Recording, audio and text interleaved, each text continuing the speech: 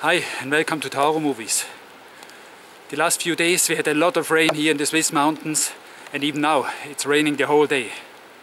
So I'm out here to make a little fire, and I would like to show you how it works even under such wet conditions.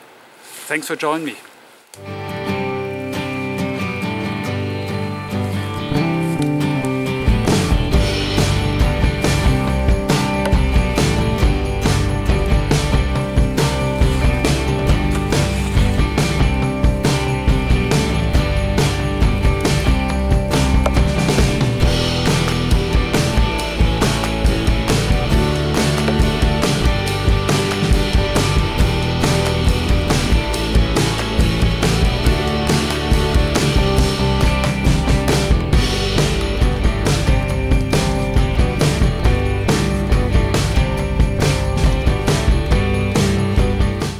In my opinion, it's really important to find a lot of resin or tree gum, because this stuff keeps your fire burning.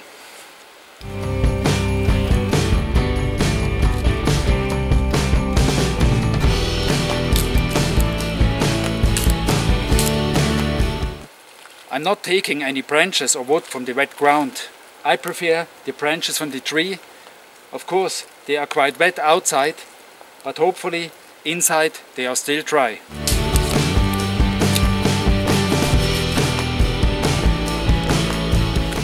All the material I collected in the area around here.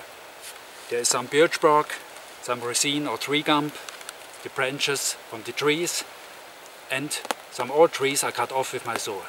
So let's try to make a fire out of it.